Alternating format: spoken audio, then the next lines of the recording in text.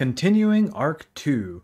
If you're confused, I'm going to leave a link in the description and in the card with the playlist so you can go watch or rewatch whatever you need. We ended last video with Subaru waking up after dying, so I'm just going to jump in at that point. Subaru runs away, extremely distressed. He knows what happened, but doesn't know why. All the work he's put in, the connection he's made with everyone in the manor, the date that Amelia promised, all of it, gone. He ducks into the forbidden library to hide and sits on the floor while trying to catch his breath. Beatrice berates him for barging in again. Subaru starts to relax while listening to her complain. "The fact that your attitude never changes calms me down," he says, as he gets up to leave. "Only an ultimate pervert will be calmed by verbal abuse, I suppose," she states as Subaru opens the door. Those quotes aren't necessary for the story, but they are funny. The novel's going into a little more detail on his thoughts after waking up. In the first arc, he doesn't really build a close connection with anyone, so whenever they forget him, it's more confusing than anything. But here, he spent the last 4 days working with the maids. He has actively seen their attitudes towards him change as they got closer, and now they're back to acting distant. All that work that he put in to all the happiness that he had from growing that friendship gone, and he does not take it well. There's also a little bit of time here where he questions whether the condition for his abilities have changed, which is actually a decent point. In the first arc, it's very clear that death is the trigger, but this time it happened in his sleep, so he doesn't know. He kind of relates it back to a video game and says that maybe he missed an objective somewhere and auto failed. He eventually settles on dying in his sleep, but it's still a valid point. From his perspective, death might not be the only trigger. It is the only trigger.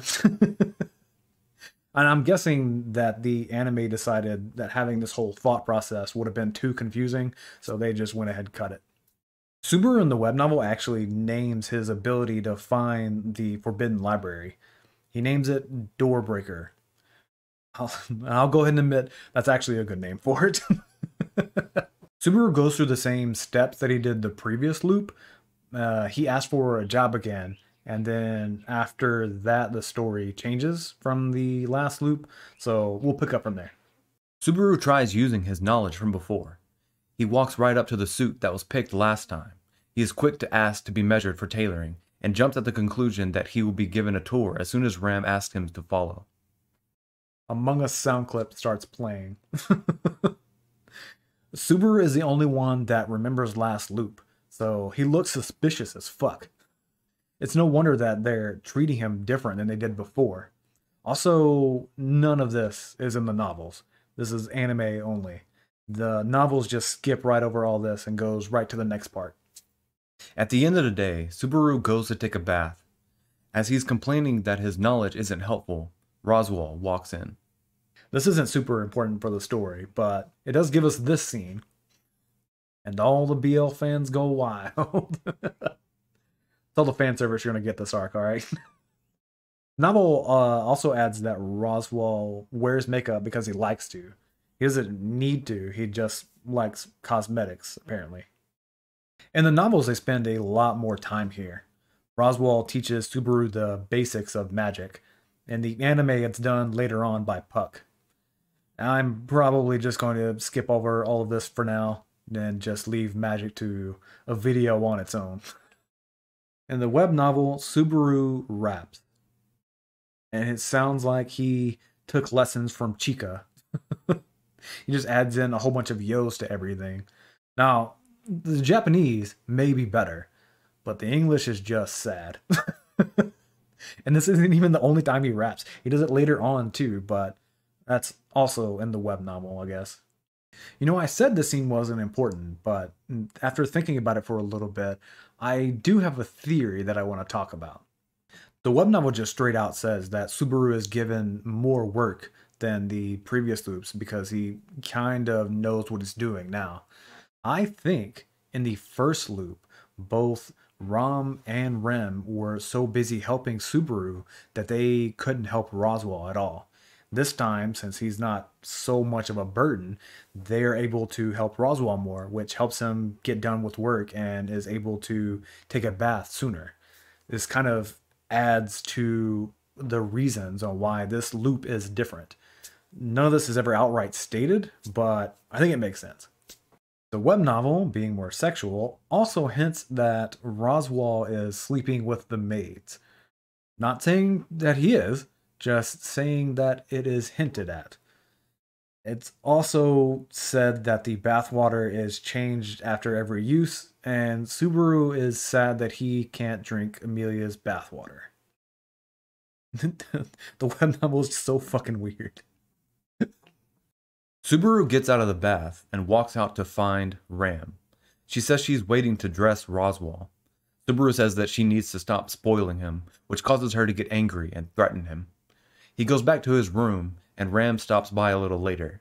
She states that she's going to teach him to read and write, so that she will have less work to do.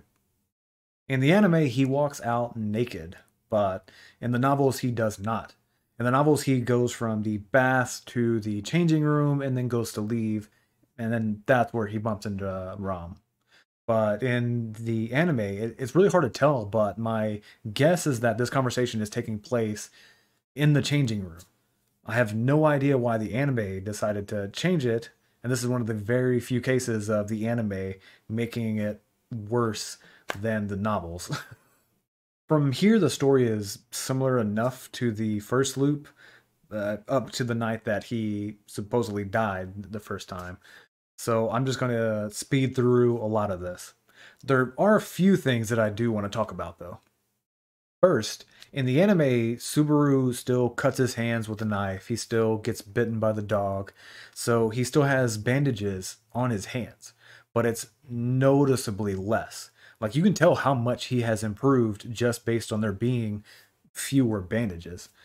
In fact, in the web novel, he's improved so much that his hands are perfectly fine.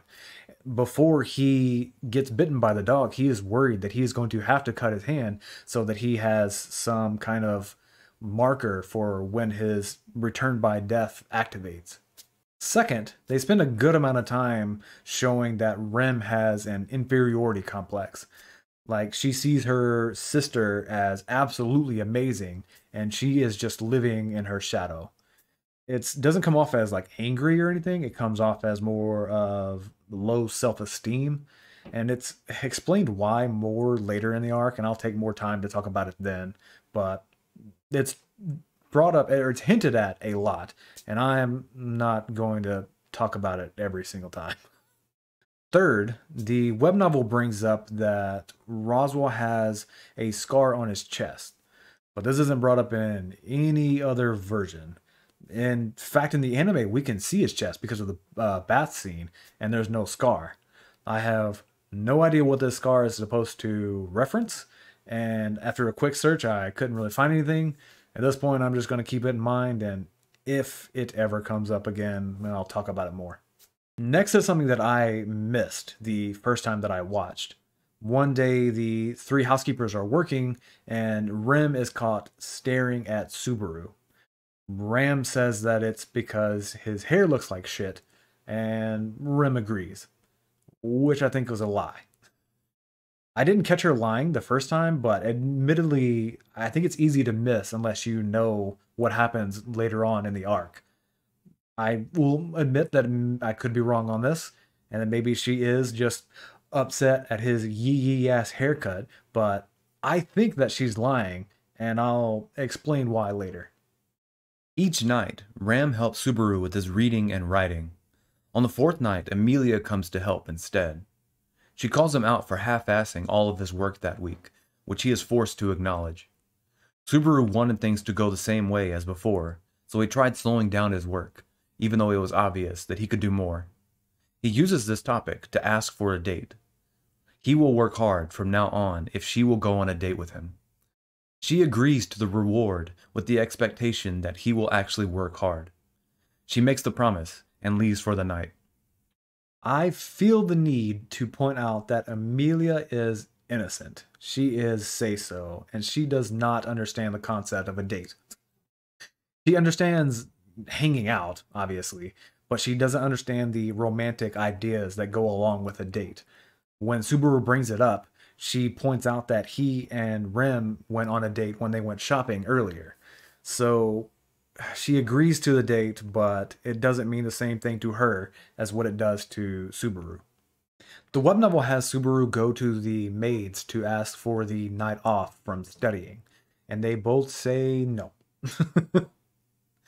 Subaru figures that even if Amelia agrees, she will end up canceling when she finds out that he skipped out from his work, so he just goes back to his room to study. Well, he plans on studying, and he also comes up with a plan to have Rom fall asleep in his bed like she normally does, and then he'll sneak out to go find Amelia and then ask her out. That's when Amelia shows up to his room and she points out that his bed is well made and all that. And he explains that he had planned on having Rom sleep in it, and you can kind of guess how that conversation went from there. There's another nickname, I guess, that I haven't said yet. It's in every version, but it's in the web novel a little more often. EMT. It stands for Emilia Magi Tenchi, or Amelia is seriously an angel. And yes, he does say EMT in English. There are some other versions, EMP, EMF, I think. But they all follow the same format. And it's just him throwing out compliments. That's really all it is. Subaru sits in his room. It's the night that he might die, so he's anxious and determined to stay awake. He suddenly starts to feel lightheaded and cold. He gets up and has to hold down the need to throw up. Something's wrong. He stumbles out of the room, desperate to find help. Amelia, she will help, but her room is on the other side of the mansion. As he walks down the hall, using the wall to hold himself up, he has to stop periodically to vomit on the floor. He somehow manages to make his way up the stairs by crawling on all fours. By the time he gets to the top, he's barely able to move. Through the ringing in his ear, he hears the sound of metal chains. Something hits him in the back and sends him flying. Subaru is too weak to even feel the initial impact or feel his body bounce and slide across the floor. Lifting his head to the best of his ability, he sees his left arm is gone. His body goes into shock as blood spews from what is left of his shoulder. The metal sound returns, but Subaru isn't able to lift his head to see what it is. In an instant, Subaru's head is crushed. He wakes up in bed, screaming in pain, before he sees the two girls in front of him and realizes where he is. Death number 2. More clues this time around, but nothing that's really all that helpful just yet. Everything's pretty much the same in each version, but the only real difference is that the anime and the light novel have him freak out and flail around a little bit after seeing that his arm is missing. In the web novel, he is just too drained to do anything. And unfortunately, that's it for the web novel. At least that's all it's been translated so far as of me making this. So from now on, it's just going to be anime versus light novel. After waking up and smoothing things over with the maids, Subaru goes to the Forbidden Library. He had found comfort there before in the last loop, and was in need of it again. He hypothesizes that the first loop he died in his sleep to the sickness or whatever was causing the physical weakness he was feeling. In the second loop, he was dying from the same thing before being finished off by someone else. He comes up with this conclusion while walking circles around Beatrice. She finally gets fed up with him and sends him flying out of the library. He soars through the door, through the open window on the second floor, and lands in the flower bed below. He's covered in dirt when Amelia finds him and informs him that Rem had spread manure on the flowers yesterday. Puck helps to clean him off by nearly drowning him. Afterwards, Puck and Subaru have a little play fight, which causes Amelia to bust out laughing. It's a cute scene, but there is something that I want to talk about here. Subaru calls her Ameliatan, and she asks him what that means.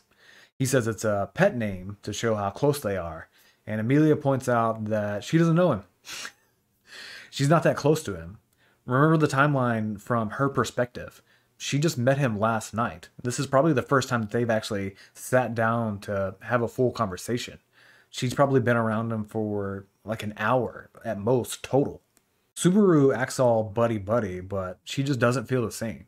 And this is the common theme that's pointed out throughout the entire series. Now, here Puck says that Amelia doesn't have a whole lot of friends, so she does want pet names and to be close to someone, so she doesn't make a huge deal about this. Eventually, everyone ends up back in the dining hall. The same was with the previous loops. This time, instead of asking for a job, Subaru uses Amelia's idea to ask to remain as a guest at the manor. Subaru wants to use the free time to figure out the identity of the killer. Right now, Subaru thinks that the mansion was attacked and that he was just another victim. It's explained a lot better in the light novel, but he doesn't want to go around telling everybody that because he thinks that will make him look suspicious. He's just a random guy from another country, and him just coming out and saying, hey, we're going to be attacked, is kind of a red flag. So he wants to get information first. He tries talking to the twins, but they remain distant, so he goes to Beatrice to get information about the sickness. She informs him that there are two ways to cause someone to die by weakness, either a curse or draining mana. Curses are rare. In fact, only a small group of shamans are known for using curses. Draining mana is also a rare ability. In the mansion, only Beatrice and Puck can do so. Subaru comments that he is low on blood and asks Beatrice not to use it on him again. This causes Beatrice to admit that she was the one who fixed his organs. Subaru still believes that Amelia had saved him, so he calls her a liar, and she responds by sending him flying out of the room, back into the flower bed. The light novel has both discussions with Beatrice happen at the same time. So he wakes up, he goes to the Forbidden Library to calm down, and he talks to Beatrice about the curse. No idea why the anime decided to separate out these scenes, but they did. Later on, Subaru is sitting in his room, studying and trying to make a plan to figure out who the killer is. He decides he'll leave the mansion on the day he is set to die so that he could observe and catch the attacker before they get to the mansion. While he's busy planning, Ram brings in tea.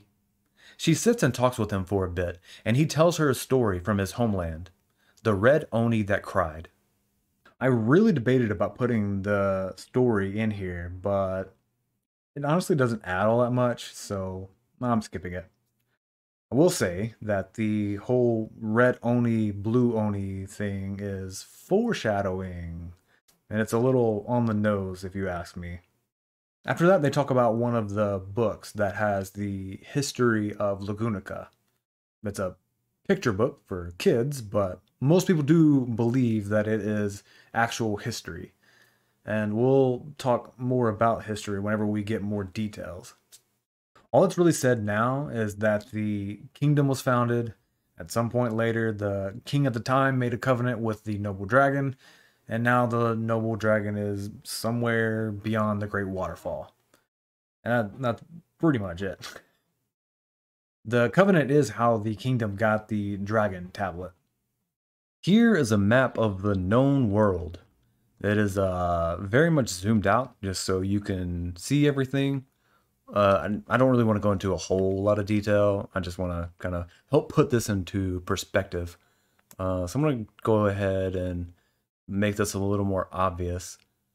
And I'm struggling to trace a line, if that tells you anything about my amazing art skills here. Close enough. So this is the Kingdom of Lagunica. Let me pick a different color. This is the capital, and that is where the first arc took place. The mansion is around here, and that's where the second arc is taking place, with the town somewhere nearby here. It's pretty much a flat Earth, so everyone in ReZero is a flat earther. But water runs off the edges into the abyss below. And I'm pretty sure that's what people mean when they say the Great Waterfall. It's just the edge of the world, basically. I think that's really all you need to know for now. I'm going to leave the links for this in the description in case you want to zoom in and see different parts of the world. In addition to the dragon story, the picture book also has a story about the witch. Story may be giving it a lot of credit.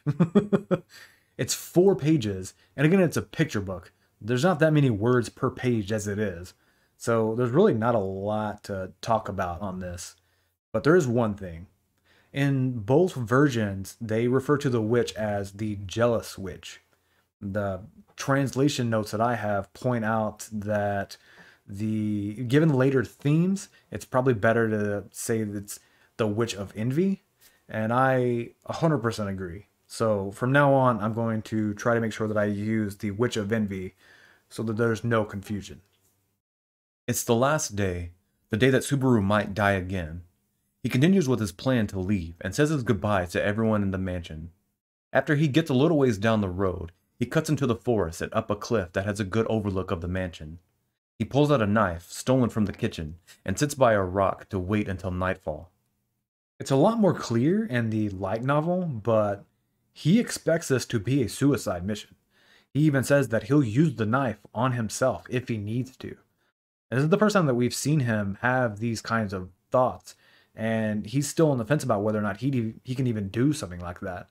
While he's sitting there, he says to himself, even if no one else remembers, you remember. And that's him trying to calm himself down because he knows that he's probably going to die and have to restart everything. Both versions point out that Rem didn't go shopping this loop, which is a hint for the future. Subaru told them that he was going to be leaving, so there was no reason for them to get extra food and no reason for them to go to town at all. And because of that, some important events got skipped. As the sun sets, he gets lost in thought, reminiscing on the memories he has made and hoping that this time he will make it through. His thoughts are cut short as a metal ball comes flying at his head. He ducks just in time as a spike on the ball grazes his cheek and he falls off the cliff. But Subaru had planned on this. He had a rope tied around him and a nearby tree which he used to catch himself before hitting the ground. He had seen the weapon and knew the attacker was nearby. In the light novel, he talks through his plan a little more. He wants information, and he thinks that knowing the weapon will help him give a better warning to the people in the mansion. Knowing the person who's attacking would be better, but naturally Subaru doesn't want to die, so he takes what he can get and he runs back to the mansion. He runs off a short distance, straight into a cliff face. He is cornered. Not wanting to give up, he takes off his jacket, ready to use it as a net. The spiked ball comes racing through the trees. Subaru is able to deflect it using his jacket, and it gets stuck in the cliff. Now that the attacker has lost their weapon, Subaru grabs the chain and waits for them to come forward. A small silhouette appears in the dark as they slowly walk closer. Rem steps into the light, holding the handle of the weapon that had been used against Subaru. God damn, I remember the first time I saw this twist. After rewatching and rereading, there are some hints, but nothing that would have really given it away, unless you just already knew what was going to happen. The metal sounds from her flail match the metal sounds from the last loop, so it's pretty much guaranteed that she's the killer. During this time, he tries to find out some information by asking if Ram and Roswell know what she's doing. She pretty much says that Ram doesn't know anything and that she's doing this for Roswell's sake.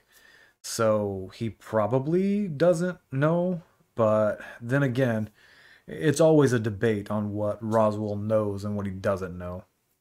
Now, the next section is full of emotion and it's done really well in the anime.